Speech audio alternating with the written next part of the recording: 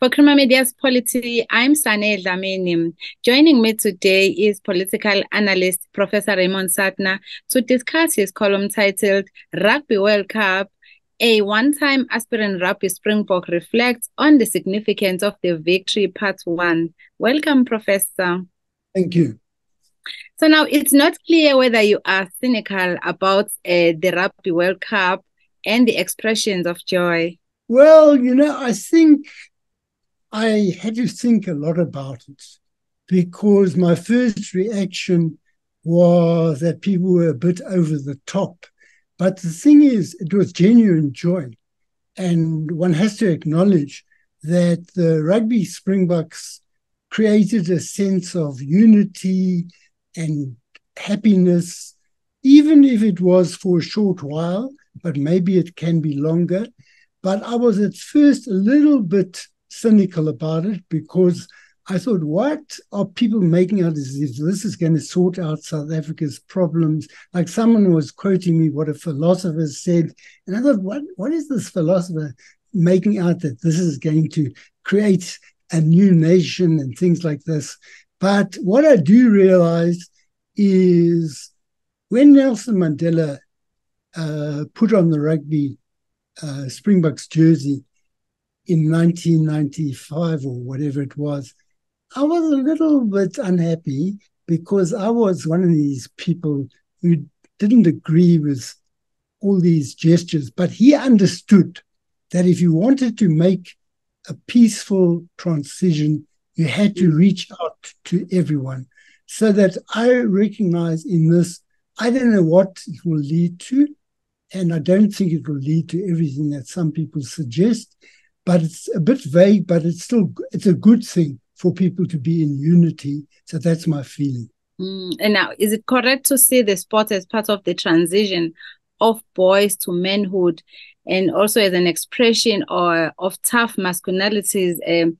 Or is that just simply your personal experience, Professor? Well, it's my own reading of my own experience, but it's also what I've come to understand because I've studied gender and I've studied masculinities.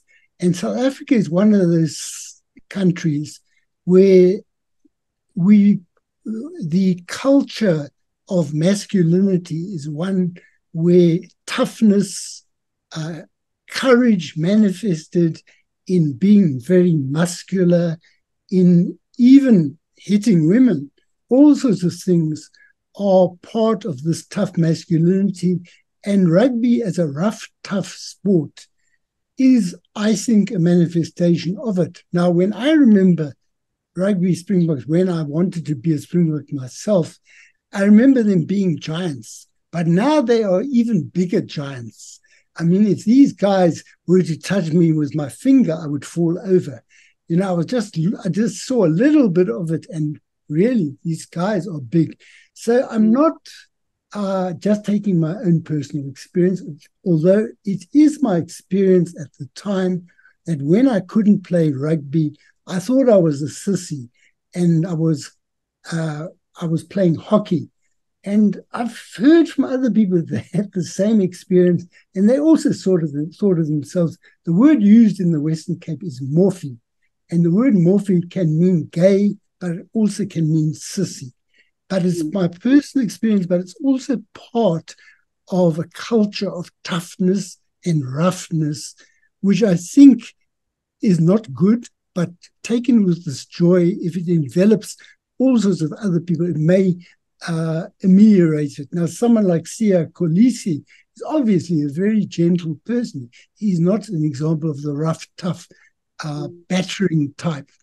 And lastly, Professor, you are associating not playing the sports as being regarded, as you've just said, as warranting a stigma, being a sissy or a morphe. Do you think that these are the experiences of others or mainly just your own?